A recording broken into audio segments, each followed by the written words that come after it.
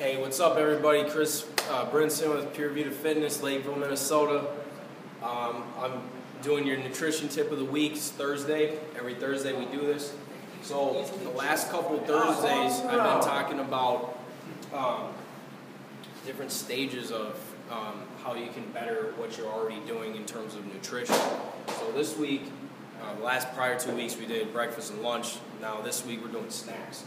So let's just say you're doing stage one. Let's say you're one of those people that reach for, like, you go to the vending machine at work, or you're really hungry. Or let's say your blood sugar's low and you want to go to the gas station, get something quick and easy. That's going to be more stage one.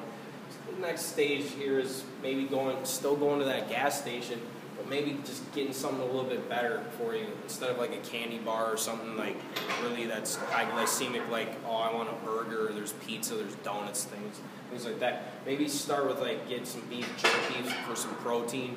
You can also get, I don't have on here, but get maybe some peanuts or some almonds, something like that in a package.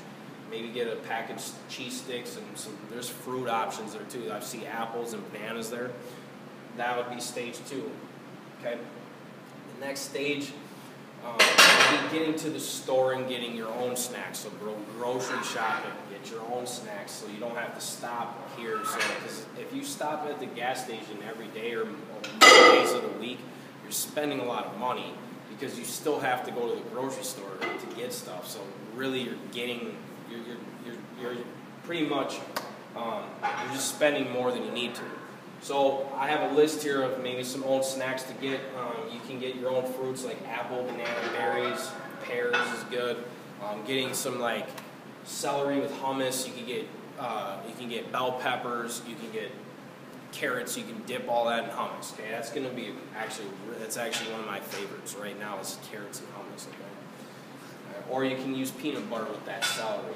I wouldn't suggest peanut butter with carrots. But if it floats your boat, go for it, okay? Getting some cheese sticks at the grocery store is probably going to be a little better, okay? Getting mixed nuts, getting some protein bars that are low in sugar. So you want to look for ones that are like 8 grams or less in sugar, okay? You want about at least 10 or 15 grams of protein in those bars too. Or if you guys have an Advocare account, the Advocare bars, wonderful, okay? Those are low sugar and they have a good amount of protein in those too. So I was gonna do dinner, but we gotta focus on snacks because people do snack, and that's really important to have snack in between lunch and dinner because that could be a long time, or between breakfast and lunch. But this is Chris Brinson. It's your nutrition tip of the week.